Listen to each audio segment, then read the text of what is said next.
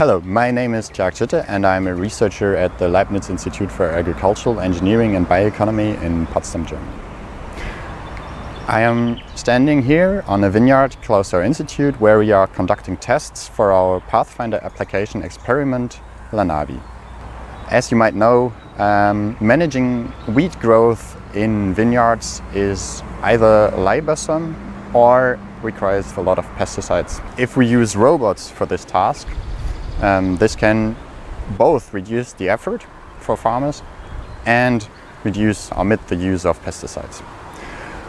Our partner Agriculture has developed such a robot that can do several tasks for vineyard care. Currently the system works with the GPS navigation, which requires a manual surveying of the vineyard. So we manually have to measure basically the points that the robot is supposed to drive. Within Lanavi, we want to enhance this navigation of the robot now with a LiDAR-based system or a laser scanner-based system that enables it to map the vineyard while driving through it. And from this map, we can then derive the perfect path so that it goes where we want it to go.